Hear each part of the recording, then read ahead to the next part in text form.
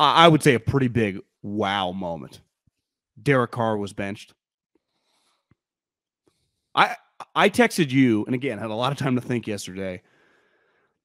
From a player standpoint, not like a coach fired like Nate Hackett or Jeff Saturday being named. I'm talking an individual player, something happening. Like ultimately, if I told you Matt Ryan got benched, September 1st, like that was going to happen, that was believable. If the Colts had, had been trending the wrong way.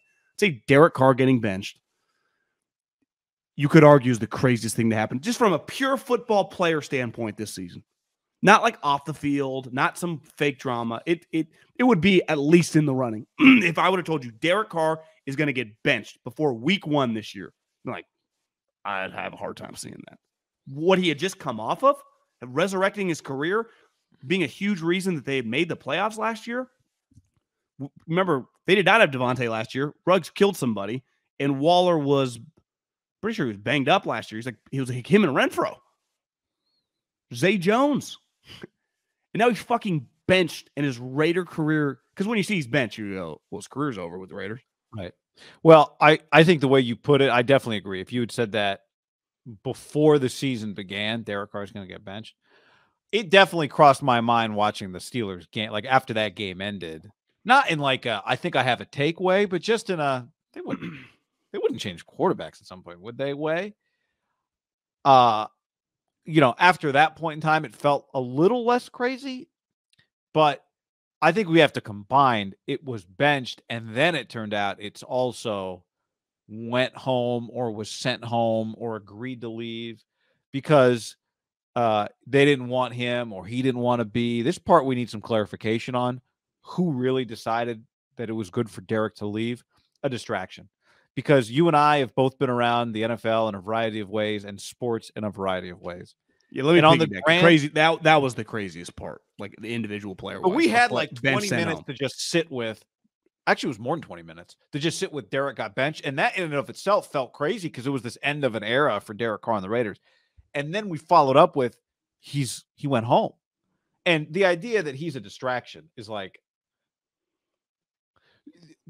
it's 1/1000th on the list of distractions that teams have worked their way through. We remember you and I were at the Coliseum the week that they benched Eli when he was like one. What was he? One. He was like right on the precipice of some consecutive game starts record or some weird thing for Geno Smith. And then Eli ends up coming off the bench, I think, in that game, but he definitely started the next week. Like the idea that the locker room couldn't handle questions about why Jarrett Stidham is starting this week is so stupid. Like, I don't buy that for a second. Whoever decided he shouldn't be there, whether it was the Raiders, Josh, Mark, Derek, them together, it was ego is the reason he's not there. Like them not wanting to be around each other or them not wanting him there because they don't want him there is the reason he's not there, which is crazy. Like outside of you committing some crime or ripping everybody publicly, the idea that you just disappear from the team because you got benched is insane. Like it's fucking nuts, guys. Insane. It's nuts. It's nuts. You don't get no one gets sent home because a professional locker room can't handle a few questions. What is the locker room open? Is like everyone just standing there required to talk for 3 hours a day? Guys disappear to the locker room, to the weight room. You answer a question for 5 minutes, you move on. Henry Ruggs killed a person last year, and John Gruden got fired for email and a dog. And John Gruden got fired for emails. And somehow they handled that, but they couldn't possibly handle the distraction of questions of Derek Carr getting benched. Nobody should buy that explanation for 2 milliseconds. Yeah, let me rephrase. The benching, because independently of benching, like he had played really shitty. He definitely had. And anytime you get a new regime, new coach, new GM, things change. I don't care who you are. So the benching is not independently that crazy. Guys get benched. I even don't think they want to bench him. Whatever. Financially, it makes sense. The crazy part, running on my head's not firing all cylinders, is the sent home. You want to bench him, and obviously you're benching him because he gets injured, he has to pass a physical, right? March, whatever, $40 million. I get it. Like that's not that weird. I'm not going to make fun of the Raiders for doing that. If Josh's going to move on. Now we can talk about $33 million they'd be on the hook for if he got hurt in that game. Not 40? Well, 33 next year, then 7 the next year, so 40 total. Yeah, so I get it. Like that's a lot of money, and basically you're stuck with a quarterback. But sending him home, I'm not trying to be funny here. I'm not trying to be sarcastic. Just think about. Remember, Aaron Hernandez once went to the facility, and Belichick or Kraft came down and said, "You have to leave." When I was with the Eagles, Deshaun wanted a new contract. One day at practice, for whatever reason, I didn't usually go to practice. I was out there, and they were punting him balls, and he like wasn't moving. It's really bizarre. Deuce Staley started yelling at him. They finally punted him a ball. He didn't move. It was practice, Grabbed the ball, punted it. He got sent home. Like, to get sent home, and Draymond, right, slugs him immediately. Like, you got to leave. Like, I saw a tweet that was like, Matt Ryan has been benched multiple times this year, and he's still welcome. Like, people get benched in sports. The other thing, the incidences you said last year, their number one spokesman beside Rich and Mike was Derek. Derek has seen this franchise. Like, listen, we don't have all the details. And I've said over and over, if they forced you to leave and like, we don't want you here, you got to fucking come out. You can't be quiet here. You got to sit down with Jay Glazer. You got to do something immediately and say, because he has earned listen, we can discuss his football. It's been up and down. And this year was shitty. It was shitty. Though the coach, like, let's check his resume. It's pretty questionable. As a mutual friend of ours texted me yesterday, to have Derek at 60% completion at this point in time in his career is pretty insane because he gets completions with his eyes closed. That's one thing he kind of hung his hat on. 68% last year. Lifetime 65%. So I'm sorry, Josh deserves some blame here. But regardless, to send him home, I do believe this. If it's the Raiders, like 90% them, and Derek's like, I'm not going to fight you on this. I'm not going to try to be like, you don't even want me around, I'll leave. I think it's one of the biggest clown, most embarrassing moments I've ever seen. Like, just such a low-level, low life. And honestly, if Derek didn't want to be there, like, that's a low-level move. So I need some more information on exactly. I know Josh's guy back in New England, Jeff Howe, covers the Patriots. Now he's the Athletic, but he was with the cover the Pats. But New England, right? Yeah, Athletic. Yep. So came out and basically said, like, Derek is on board. Like, I am not on board if I'm Derek. Like, there's and then Rap Sheet's report was a little different, right? Rap Sheet said they both talked and both agreed it'd be best for everybody to leave. It's just insanity, and it's just this whole situation is just so Raiders. It's just so Raiders. I actually we haven't talked since that Kingsbury report came out. They're like, he might quit. Well, of course they'd want him to quit. He's got 5 years left. Just sign an extension. I do think both these two teams in the desert are so similar. And if Scottsdale, Arizona, and Vegas were stocks, I think the next 20 years, these markets are going to be so fucking big.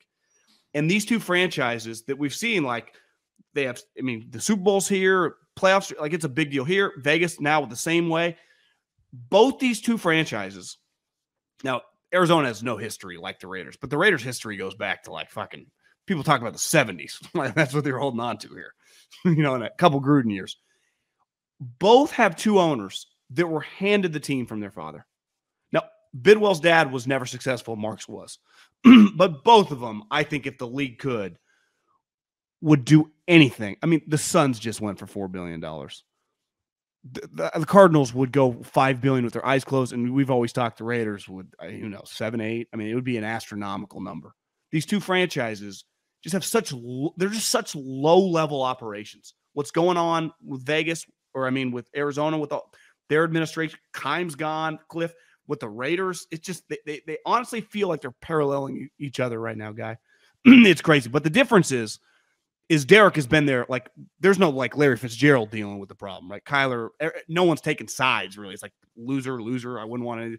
With the Raiders, Derek's earned the equity of being treated, I think, pretty well. You can bench him. It's pro sports, cutthroat league. I don't think you can do that, man. I agree. I mean, and you've said it, the idea that Mark Davis loves Derek is something that I think a lot of it's not the case. And you've said that for a while. I heard Michael Lombardi said that today on his podcast too. But you have to deal with if you're Mark Davis, you have to accept the reality of what the situation is. And the situation is that he's been, for better or worse, the face of your franchise for several years now. Because you've had 6 coaches since he came. 2 interims. How many quarterbacks have 2 interim coaches? Not many. He's had 6 coaches since 2014. And last year, in a disaster, he was the face of it. Him and Rich Bisaccia, 2 guys who you don't want. We know you don't want Rich because you got rid of him. And the rumors are that you don't want Derek. Those 2 guys were the ones that represented your franchise pretty well, I'd say. So, but you didn't even have to rewind, right? Guy, they moved, but they didn't move. They stayed in Oakland. And Derek had to be the spokesman. Think about that. Yeah. Like, that was, no one moves and stays. Even the Chargers, right, went to the little, like, they stayed in Oakland. Like, it was, I don't try to beat up on the Raiders. And the only reason I truly know is because I was kind of around them closely and saw it and interacted and just saw the ethos of what these people stand for. And it's just kind of embarrassing. Now, every franchise can have their embarrassing moments. It's football, right? It happens. No, you can have the way the Eagles did Doug Peterson. Like, they're probably better than that. Like, all these, the Giants have had some moments with coaches. I don't expect, no one does. Like, you're going to have these moments. I would say the Raiders, though, consistently have just done things. I mean, they have. I mean, no one even argues it. Like, it's kind of a fucking joke, some of the things that they get away with. And it's not, I'm not trying to pick on Mark, but, and Mark, I think he would be on the list of people if they could replace higher than the guy in Arizona. Cause Vegas is just such a hub now for these spots and just that franchise. I just think they'd get him out of there, and they're. It doesn't feel like the guy in there. It doesn't feel like Bidwell like vote. Like he kind of in line with what the other owners want, right? From like a voting standpoint, he's not in their way. Mark has voted against them, and like the move situation. Mark was on the opposite side of everybody else. Totally agree. That's true. So, I think Bidwell kind of knows his place and avoids. But he's smarter. It stays out of it. I mean, to be clear, I don't have a problem with Derek getting, well, I shouldn't say I have no problem. To me, like Derek getting benched for Jarrett Stidham is no big issue, even though I think it's kind of a joke. If you just fundamentally say, guys, we've decided internally he's not our quarterback anymore. Next year, we want to be able to make sure that, we don't end up in a situation where he gets hurt against the number 1 defense and Nick Bosa, the top sacker in the league. He gets hurt and we're stuck, and then we can't trade him because he's hurt. We just watched what happened with Jimmy Garoppolo and the Niners. They got stuck. That's enough for me. Like, that's fine. But organizations make big picture decisions all the time. Now, they normally don't do it when they still haven't been mathematically eliminated from the playoffs, which is what the Raiders just did. But the organizations do it all the time. So I got no big, like, that's not your beef, right? But they are 6-9. John, listen to this. Tell me how would it be crazy for these 4 teams to win? Texans at home against the Jags. Jags are hot right now. I know. I just said crazy. Texans are too. Pats at home against the Dolphins. Teddy Bridgewater. No. Seahawks at home against the Jets. Jets are favored. Mike White's back. Ravens at home against the Steelers. No. If those 4 teams won and the Raiders beat the Niners, they'd have a 12% chance of making the playoffs. The Raiders also then would need to beat the Chiefs. That'd be next week. That'd be next week's problem. They'd have a 12% chance of making the playoffs if that stuff happened on Saturday. I'm not saying there's a chance that happened. I'm just saying these things normally don't happen before a team's been mathematically eliminated. But whatever. Again, my issue is not that they benched him. He hasn't been good. It may be like I think we've all talked for a while now. It may be time for them to move on, and for him, I think it might be better for him. But are we on the same page? Or is your issue that they benched him or just the way it has all played out? Yeah, to me, I factor in 0 that your quote unquote playoff chances are alive. Like you're dead. Okay. No issue with not wanting to be on the hook. You're done with them. And I guess he's been there a long time. I have a heart. We have seen Eli Manning win multiple Super Bowls. Like, where is it possible to just be like, where the fuck is Mark Davis a bad guy? I get you don't like him, and I would understand owning the team, but wouldn't you be like, no, you stay around? You mean is Derek a bad guy? I'm saying Mark Davis. Yeah, like does he think Derek's a bad guy? Well, he's ultimate. Like, I'm saying, like, how does Mark Davis allow him to like not be around the team for a couple of weeks? It's just such a low level. The only way is if he's a bad guy, right? If Derek's a bad guy, then you're like, okay, maybe. Well, he's not. Like, to me, you're staying around here because of what it represents. Right. I thought yesterday, and again, if it comes out, I'll say I'm wrong if Derek was, I got to leave. Like, that's a loser move too. It's a loser move. Whoever is responsible for this is no way around it. It wouldn't be acceptable at high-level places.